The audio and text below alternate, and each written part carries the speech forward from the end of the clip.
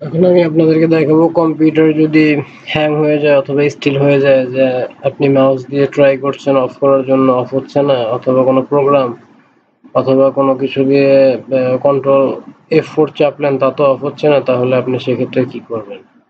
সেক্ষেত্রে আপনাকে যেটা করতে হবে সেটাই আমি আপনাদেরকে দেখাবো।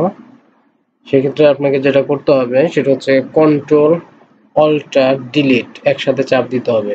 কন্ট্রোল অল্টার ডিলিট এই বাটনটি একসাথে চাপ দিলে টাস্ক ম্যানেজার একটি অপশন আসবে। কন্ট্রোল অল্টার ডিলিট আপনি যখন এই বাটনটিতে চাপ দিবেন তখন টাস্ক ম্যানেজার একটা অপশন আসবে। এটা উইন্ডোজ 7ও আসবে, উইন্ডোজ এক্সপিতেও আসবে। টাস্ক ম্যানেজার, এই যে টাস্ক ম্যানেজার এরকম একটি অপশন আসবে, দেখবেন টাস্ক ম্যানেজার। এবং এই পাশে অনেকগুলো যেসব এখন যে সব প্রোগ্রাম আপনার কম্পিউটারে চালু আছে সেগুলো শো করবে।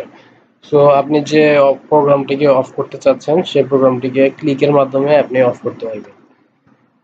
যেমন ধরেন আমি চাচ্ছি ফায়ারফক্স, এই জিনিসটা এই ব্রাউজারটা আমি অফ করে দিব, কোনো কারণে এটা অফ হচ্ছে না। এখানে আমি যাব, ক্লিক করব, ক্লিক করে আমি এন্ড টাস্ক এখানে ক্লিক করব। এন্ড টাস্ক, এন্ড টাস্কে ক্লিক করলাম, দেখেন আমার ব্রাউজারটি নিচে ছিল, এই ব্রাউজারটি এখন চলে গেছে। এরপরে আমি যদি চাই যে মাইক্রোসফট ওয়ার্ডের একটা ডকুমেন্টস আছে, মাইক্রোসফট ওয়ার্ড এই ডকুমেন্টসটা অ্যাপসটা এখন আমার চলছে, আমি এটা অফ করে দিব। তো আমি এখানে ক্লিক করলাম, আমি আবার এন্ড টাস্কে গেলাম, এন্ড টাস্কে ক্লিক করলাম, দেখেন মাইক্রোসফট ওয়ার্ডের যে ডকুমেন্টসটা এখন আমার আছে সেটাও কেটে গেল।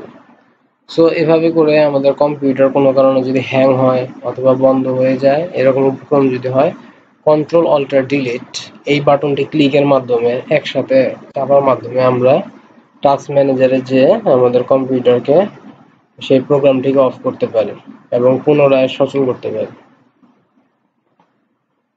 ধন্যবাদ সবাইকে এই ভিডিওটি দেখার জন্য। আমার ভিডিও ভালো লাগলে সাবস্ক্রাইব করবেন এবং অন্যান্য ভিডিও দেখার জন্য ইউটিউবে সার্চ করবেন রবিন ইয়াসিন এই নামে।